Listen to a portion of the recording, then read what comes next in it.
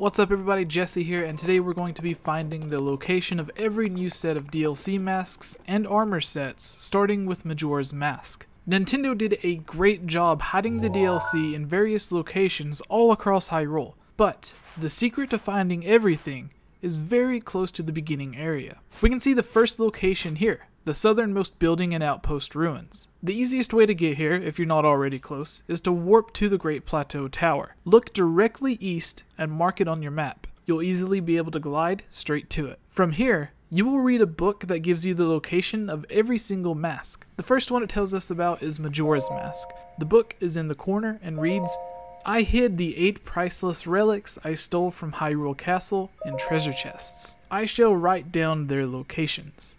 Obviously not a very good thief telling on himself. The ancient mask lies at the ruins where soldiers gathered. From there, the waters of Lake Kalamo are visible. Lucky for us, Lake Kalamo is directly north of the outpost ruins and the Great Plateau Tower, so we can mark this spot on our map and head straight to it. You can either warp back to the tower and glide there, or simply run. You'll see a metal chest with an X on it half buried in the dirt on the southern side of the outside wall. Use magnesis to lift it out, and Majora's Mask is all yours. The description of Majora's Mask says, "An eerie mask passed down from ancient times. Wearing it makes it harder for certain enemies to spot you. If sold, this rare find can't be replaced." Sadly, it only has a defense stat of 1. However, the funny part here is that Tingle's hood alone, just his hood, is twice as powerful as Majora's Mask.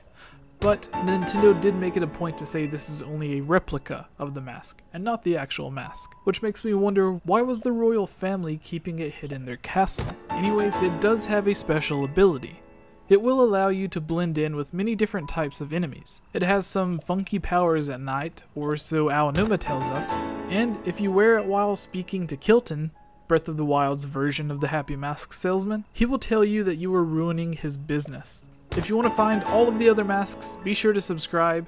Be sure to subscribe for more helpful advice on Breath of the Wild, as well as weekly top 10 lists and Zelda theories. And, as always, thank you for watching.